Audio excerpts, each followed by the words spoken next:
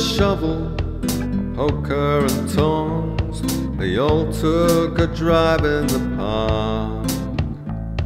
They each sang a song, ding-a-dong, ding-a-dong, before they went back in the dark. Mr. Poker, he sat quite upright in the coach.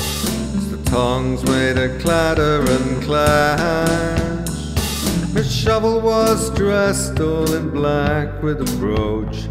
Mrs. Broom was in blue with a sash.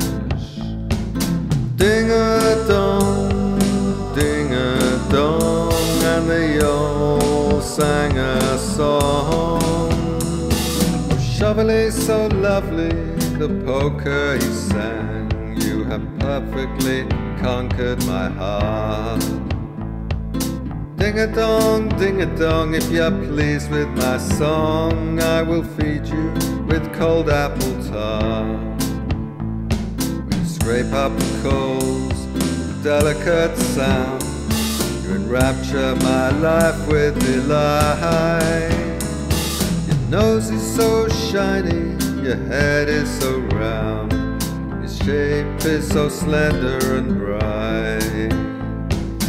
Ding-a-dong, ding-a-dong, ain't you pleased with my song? Alas, Mrs. Broom sighed the tongs in his song. Oh, is it because I'm so thin? My legs are so long, ding-a-dong, ding-a-dong, that you don't care about me and him. I'm fairest of sweeping the room. Oh, why don't you heed my complaint? Must your needs be so cruel, you beautiful room, 'cause you are covered with pain. Ding-a-dong, ding-a-dong, you are certainly wrong. Mrs. Broom and Miss Shovel, together they sang, what nonsense you're singing today.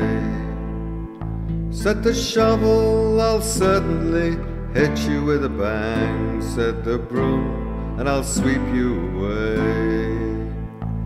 So the coachman drove homeward as fast as he could, receiving their anger with pain.